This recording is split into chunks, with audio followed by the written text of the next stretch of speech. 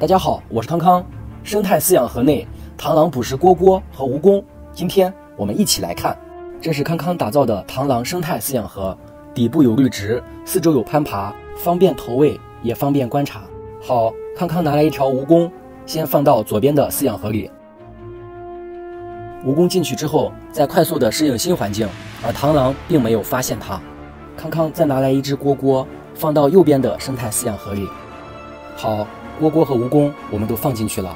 接下来我们看会发生什么。蜈蚣依然没有动，但是蝈蝈好像在向螳螂靠近。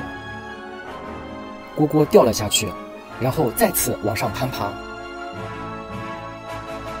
而这一次螳螂没有失手，直接抓住了蝈蝈。倒吊着的螳螂捕食威力是最大的，因为可以发挥它身体的优势。螳螂身体倒吊，它的两只捕捉足充分地抓住了蝈蝈，而蝈蝈身体悬空，毫无借力之处。蝈蝈虽然在极力挣扎，但是它悬浮在空中，使不上劲儿。而对螳螂来说，这种捕食进食的方式是它最擅长的。我们一起来靠近看一下，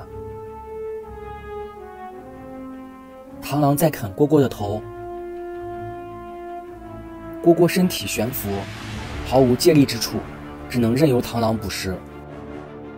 左边的生态饲养盒里，蜈蚣一直在动，螳螂想上前捕食，却又不敢，犹犹豫豫的。毕竟对螳螂来说，蜈蚣的毒那是致命的。此时的蝈蝈已经不动了，被螳螂完全吃掉，应该只是时间问题。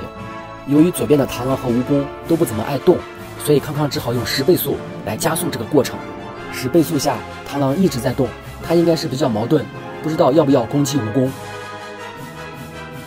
哎，看到没？好像是进攻了一下，但是没有奏效。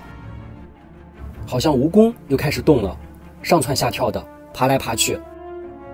螳螂和蜈蚣最终是什么结果，我也不知道。我们先一起往下看。